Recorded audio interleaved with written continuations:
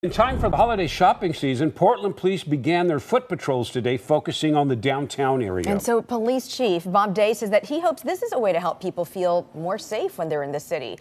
Brandon Thompson going beyond the headlines tonight with reaction to these very noticeable patrols. Brandon?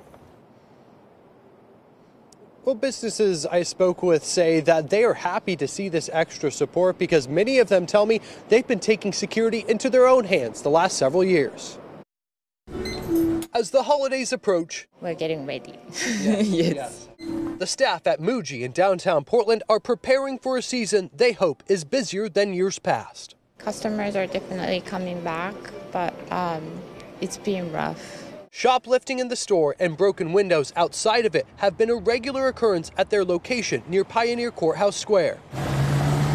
Kobayashi hopes walking patrols by Portland police can help defuse the situation. We report every incident, every time somebody breaks the window, but having more police presence will really help, it seems. It gives us that opportunity to hear those concerns and hopefully continue to come up with good strategies to hopefully be able to mitigate some of that.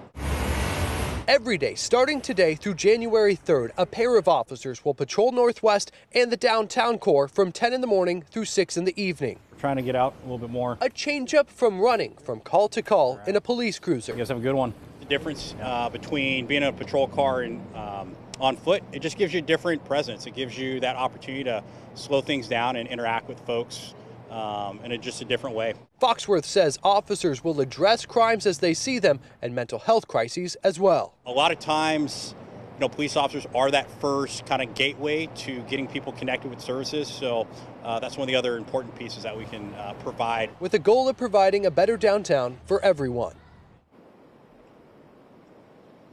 Chief Day says that he hopes this makes officers more approachable as well. When announcing this program, Day said that there will be no new resources to help staff it, so PPB is going to have to make it work with the officers they have.